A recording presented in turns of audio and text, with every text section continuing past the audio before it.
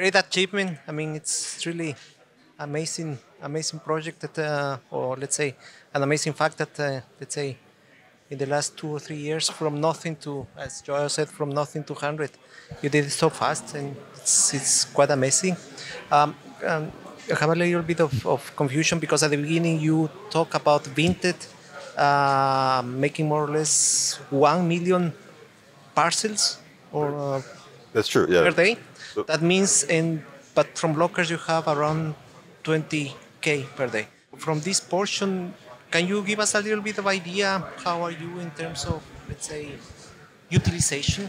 our goal is pretty simple. We want to fill the locker on average once a day, and some of the lockers are already there, and even above that, some of the lockers are obviously not there yet.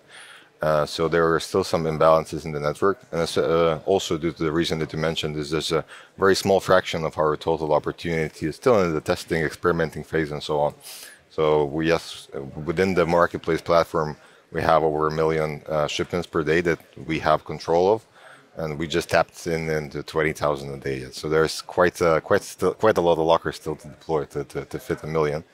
And what we see is with the network effect, it becomes easier to balance out the network. The bigger the network, the more efficiently it works, the more balanced it is, and the more leverage we have over the customer decision-making process, or simply the sizing of different Popudo points and making sure they're adjusted to the potential and actual demand around that particular spot on the map.